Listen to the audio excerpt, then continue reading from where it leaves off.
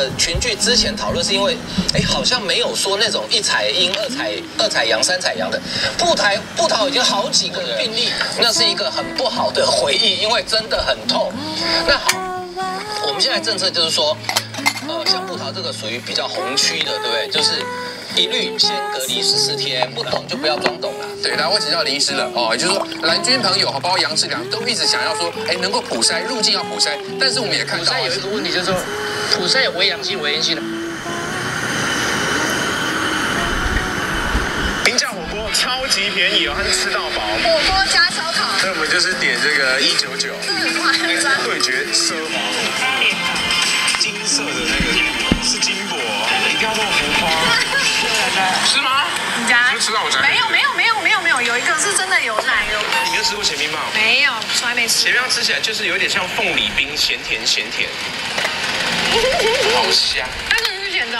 它有一个独特的，很意外耶，清爽感，不会像那个一般的冰棒一样很腻。是不是外面找不到这种冰棒哦？台北很少，很特别，好酷哦。那我们来聊一下今天的平价火锅，我觉得真的是。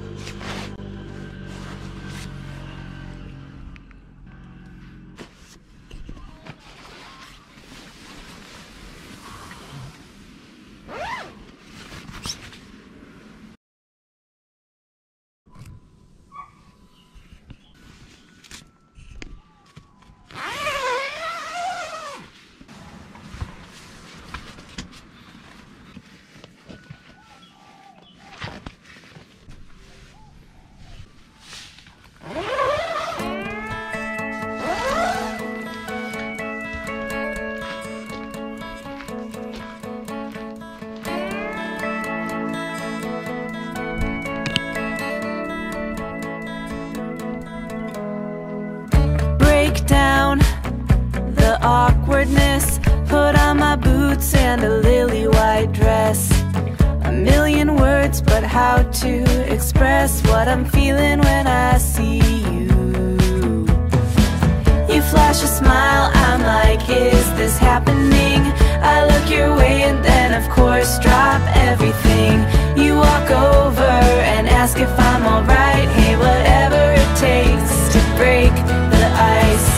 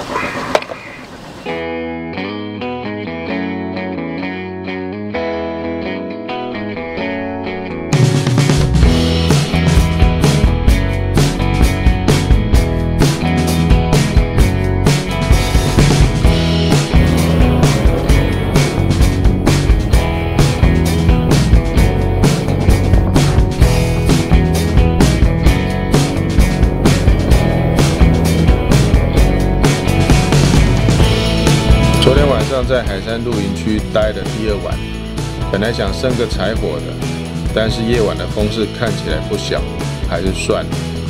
这个鹅銮鼻灯塔就在旁边，应该要去看看。灯塔建于1881年，也就是清光绪7年。鹅銮鼻附近的巴士海峡外海有7星岩暗礁，过去常有不熟悉水域的船只触礁沉没。清同治6年，美国商船罗妹号从汕头开往牛庄途中，在暴风中迷失方向，飘到7星岩附近触礁沉没。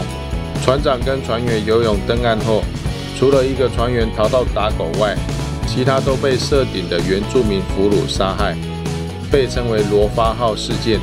另外，1871年琉球人也在南甲一带遇难，称为八窑湾事件，还引发日军攻台的牡丹社事件。因此，美国跟日本政府都要求清朝在此设立灯塔。在外交压力下，清廷委托英国皇家地理学会会员毕其礼前往现在的恒春地区勘察灯塔建地，并支付100银两向龟仔角社原住民购买灯塔预定地建塔。由于当地是原住民的地盘，因此在兴建前后，官方还派了500兵力守护。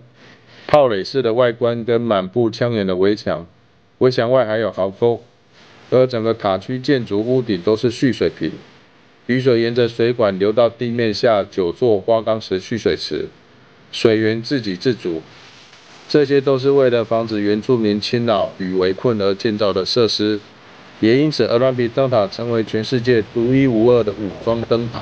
不过，落山风文化艺术工作室行文台湾墾丁国家公园管理处呈请更正鹅銮鼻灯塔解说文，文中明白指出，灯塔的防御建筑是为了防止洋人自由活动，勾结原住民造势。文曰：防藩之时归于防洋，不过借生番杀人聊为引证。垦管处解说防原住民侵扰，曲解历史原意，有碍教育视听，污蔑善良的台湾原住民。未来更新解说牌面时将依工作室意见修正。甲午战争后，清军在离台前，恒春知县欧阳轩奉令秘密焚毁南台湾鹅銮鼻灯塔10墙。灯塔在9月13日摧毁。到了日治时期，在1898年，灯塔整修完成，是大日本帝国最南端的灯塔。1904年架设电话线，是恒春地区的第一部电话。当时日本人重建的灯塔高出地面18公尺，顶端有26000烛光的一等白烛光，可照射20海里。2次世界大战遭盟军空袭毁坏。到了中华民国时期，灯塔在1962年由政府整修后，塔高21.4公尺，光力为180万烛光，照射距离达27.2海里。是目前台湾光力最强的灯塔，被称为东亚之光。